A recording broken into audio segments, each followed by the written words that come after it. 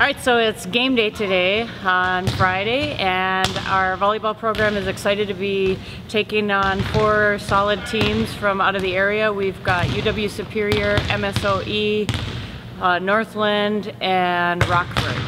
And we've got our work cut out for us this weekend. This Friday we'll see UW Superior at 1 o'clock and then MSOE later on this evening around 5:30. We expect these teams to be the same levels that we've seen against Lakeland and also Central when we were at Northland's tournament. We're excited to take on these challenges. They definitely are higher ranked than us, but we are closing the gap quickly on all these higher ranked teams, and with such a young team and improving steadily, we're ready for the challenge and see what we can do. We're hoping to get a lot of support here locally, get a lot of fans up for us. It'll be a lot of volleyball. We've got 10 matches coming up all in all, so you can see a lot of volleyball Friday and Saturday.